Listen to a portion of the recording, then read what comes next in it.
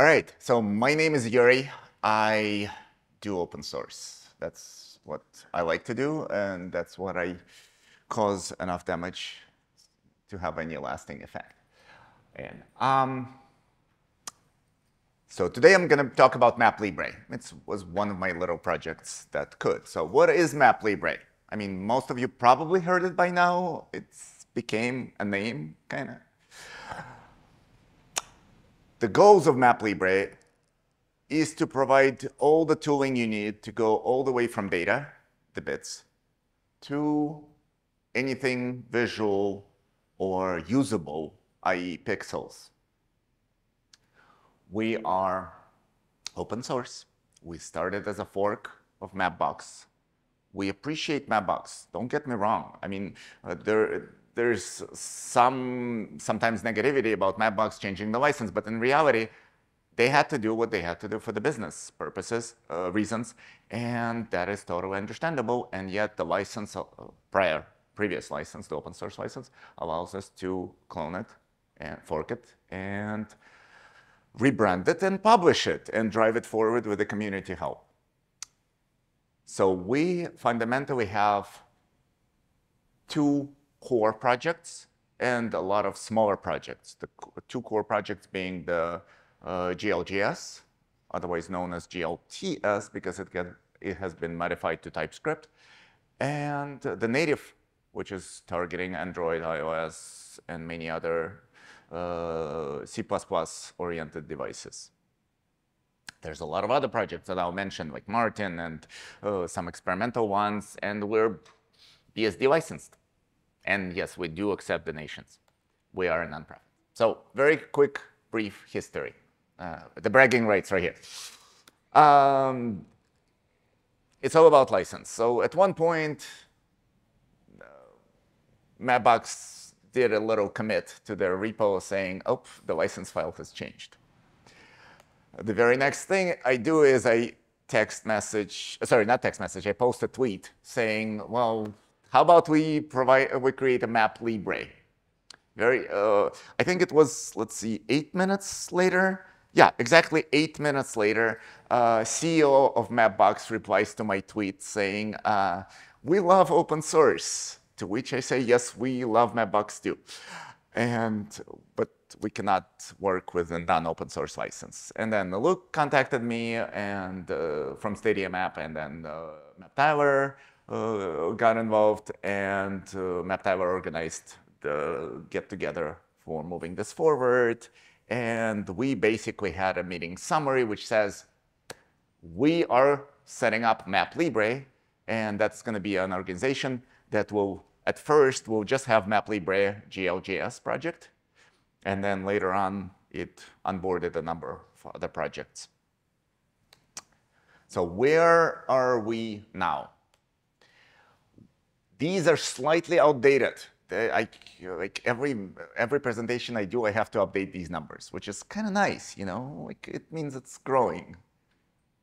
Or maybe that's why I didn't update it. Maybe it's shrinking. No, it is growing, and it's gaining a lot of popularity in terms of our core projects. The stars and forks is, I guess, is a good indicator. I immediately see that the stars for Martin, for example, has been moved to 1.4 thousand. So it's clearly growing. We have a lot of downloads. We're pushing 150,000 downloads per week on NPM. Like at one point, I think it was even hitting near 200,000 downloads a week. So it is very active. We have open governance. The government board is elected every 1 year. So we are very rapidly electing members every year, sorry. I am not awake yet. It's too early. I work on California time. Some of you might too. So the board gets refreshed every year, even though this year it got re-elected fully as prior. But we have an opportunity, which means if some board members decide to step down or just don't want to contribute as much anymore, there is a way to rotate them out. We have steering committees for both the native and GeoJS, and it's a very open and inviting group. Please come join us. We have amazing sponsors. Meta just became gold. This is actually slightly outdated. Meta just yesterday, actually, I think, became a gold member.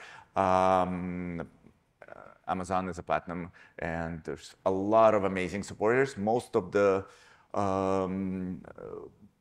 well, not most, but the substantial portion comes from smaller donations.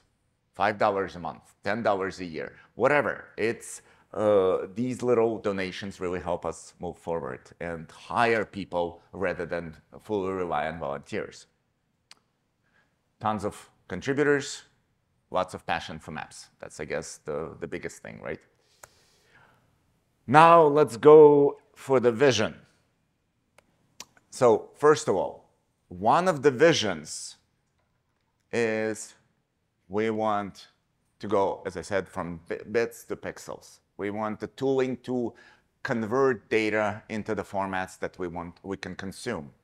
For example, Planetary, an amazing tool that can, in 1 hour, transform the entire OpenStreetMap dataset into vector tiles. Zoom 14. We're talking 1 hour, one machine. Slightly beefier, on the beefier side, but with a laptop you can do it like in 2 hours or so, maybe 2.5. So an amazing tool. Imagine the transformation required to convert the entire data set, the entire planet. Serving tiles, we have Martin. I'm very actively hacking on that little tool, that service. It's capable of massive serving of data from all sorts of data stores, from like Postgres or MB tiles, PM tiles, and it serves it to the. It even allows like custom functions to be implemented in SQL so that you can actually do requests per user request customization of the data that in a vector tile format that the user receives. We render tiles, web, native, some experimentations with Rust, unified Rust implementation of renderer stack that actually can do both the web and the native targets, and lots of plugins. Oh, plus we are heavily involved in standards because we want to be the kind of de facto place for all these relevant standards to move forward and unite people behind it. So we have tons of efforts. As I said, there was Meta effort that just landed where we have proper support for the new GPU architecture and iOS devices. And we're looking heavily into Vulkan and other new technologies like that. Plus WebGPU is landing soon. Everyone heard of it? I have a Linux laptop, which means Chrome does not support it yet, but one day I hope to see that in real life. Hill shading, 3D terrains, fonts. I mean, there's a lot of fun stuff that people are experimenting with. There is MapLibre RS. That's my personal pet project, favorite pet project. That I did not implement it, but I keep a close eye on it. An amazing developer from Germany actually re-implemented quite a few of the technologies for vector visualization on all the platforms using Rust. So it's like WebAssembly and native, all from the Rust code, using all sorts of backends like WebGPU or Meta, etc.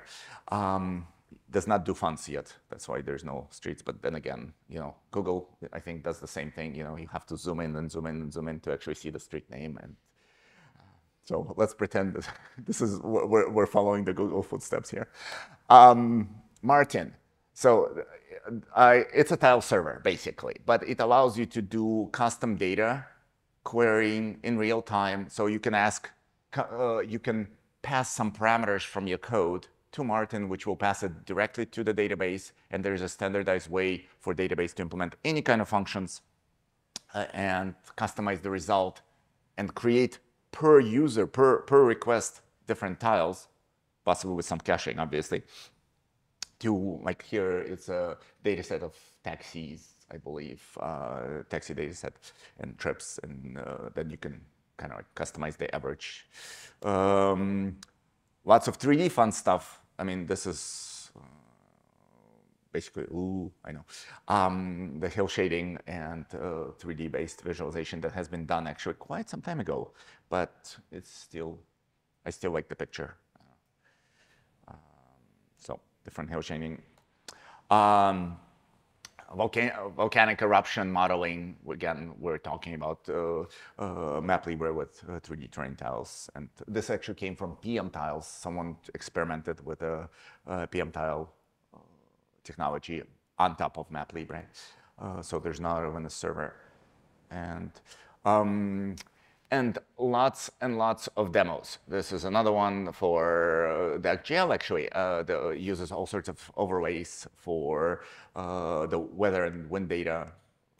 There's, why is my, weird, interesting.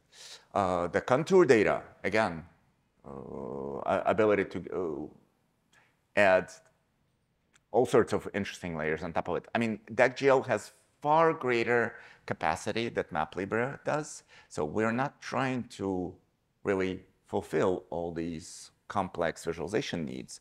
Our goal is to have a really solid base for everyone to de facto rely on and to work stably, there's such a word, on all the platforms, and provide the base for everyone to do all sorts of amazing viz on. Lots of, so roadmap. We've checked off quite a few checkboxes. There's a lot more to do. I'm not going to go into what we've done. So the future is we want better native support. Ideally, we want very performant, optimized for all sorts of use cases, code that runs on every type of device. We are thinking about doing non-web Mercator. I mean, the world is kind of squarish, but not really. So we're trying to move away from that concept of a web square. Single code base is really nice to have. I mean, imagine you have one platform that can actually run identically in every kind of scenario. We have hired a number of full staff maintainers. So that's where the donation goes to. We are trying to get the whole zoom out and have a globe view properly done. It's still kind of like a work in progress, but we're getting there. Maybe Rust, again, Rust is not a goal in itself, even though I love the language. It's more of a means to solve the fundamental conundrum. How do you address two completely independent different platforms, the web and the non-web? And those do not like each other too well. I know there were some experiments even by Mapbox which tried to compile Mapbox native to WebAssembly. Considering that no one is using it, I guess it didn't succeed. So it is a complex project. Fonts, that's my personal pet peeve. I mean, we're so used to these individual glyphs that are separate from one another. You know, the letters in English or in Latin script and Cyrillic script and Hebrew script. Even Arabic is actually kind of separate, even though they have ligatures. Those ligatures are very, very simple. There's only like 4 types, you know, not connected, connected on the left, connected on the right, connected on both. Easy. That's actually how MapLibre and Mapbox solved Arabic scripts. But there's a lot more which are really confusing and convoluted, and where you take a character and then tons of additional Unicode code points modify the previous one, and it just keeps morphing. It's kind of like one of those transformer characters, and that we do not support. We would love to support that. Now I want to go into standard stuff. And MVTs are amazing. Everyone heard of it? That's like the standard vector tile thingy, that the fundamental building block. I mean, I even discussed it with Google last time when they were at the previous conference. I'm like, well, how about you provide MVTs for us? They're like, well, maybe. So it is a more or less understood fundamental standard that everyone supports. I mean, there's tons of tooling. Postgres can generate it natively. numerous tools, like QGIS can read it natively. But we would love to move forward. The performance is really slow for MVTs because they were created for very simple and straightforward task of data visualization. But I mean, we've moved forward in terms of how we pack data. We do not go this way. We now go columnar. And there's like all these ways of optimizing data store. We do not like to copy data. We like to use it in place and just kind of reference it, and this whole zero copy idea. And the standard is focused on 2D, and it's very hard to use for non-visual, even though if you have all this tooling to generate, to verify, to visualize, to process, to morph the data, why not use that same tool stack for more than just visualization? And it's harder to use for other use cases, for other domains. And yeah, I work for Rivian, an amazing car company. We want to use it for all sorts of other interesting things. And so the new use cases, let's say we have a geometry, it's a 2D geometry. How about we add some additional values along the geometry? Elevation, the width of the lane, the time the picture was taken at each of the point along that lane, multi-line. Lots of interesting use cases. Maybe really get rid of Web Mercator.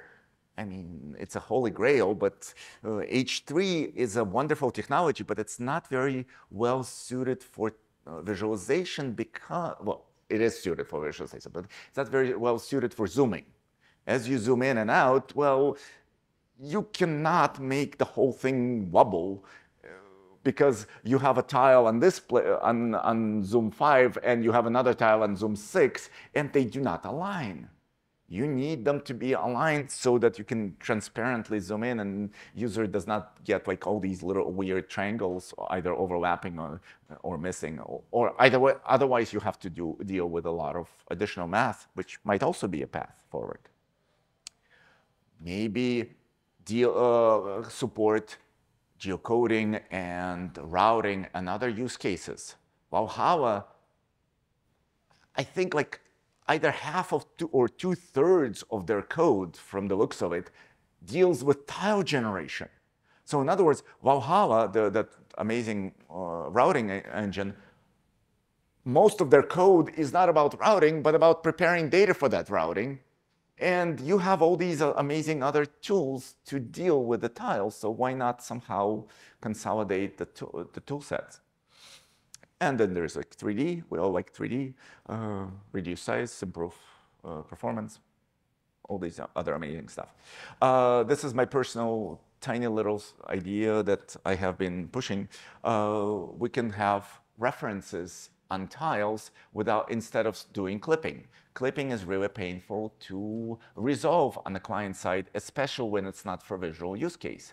So why not store geometry in its entirety in central tile, and then just reference it from the neighboring tiles? I mean, this assumes that the geometry does not span like 100 tiles, because then it kind of defeats the purpose. But if the geometry on average, like road segments, again, I work for a car company, does not span too many tiles, just put it in the center one and just do some other referencing. And current schema actually fully allows that. You just have to kind of define how you're going to reference it. But maybe we should put it in the standard so that more tools have native understanding of this. Like, for example, QGIS right now, if I visualize this type of style, it just simply clips it, because it does not, I cannot configure the whole data set to say, oh, no, don't clip it. And it supports it for a single tile, but it does not support it for the entire tile set. So this allows it very convenient processing. Main idea I want to get across is that we have power to change all parts of the stack. We can do data generation. We can We have good connection with Postgres people, with the people who create the tools for data processing. We can do the data visualization. We can do the data serving. If we introduce a new technology or new standard, we can, at the same time, influence all of these parts of the stack, all of the layers. We are online. Come join us. There's a GitHub for here. The first one is the link on how we're discussing MBT and the tile format. So that's where it is. Actually, one more thing I did want to mention is there is an interesting Conf tile experiment. Do take a look at it. It's a proposal by a researcher in Europe, and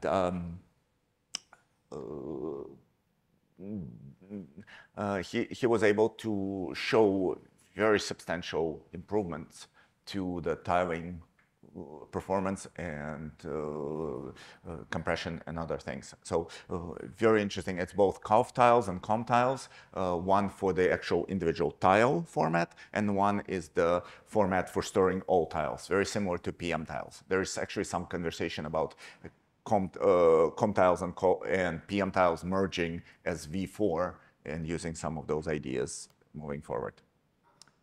This is our site, and now the questions. Any questions?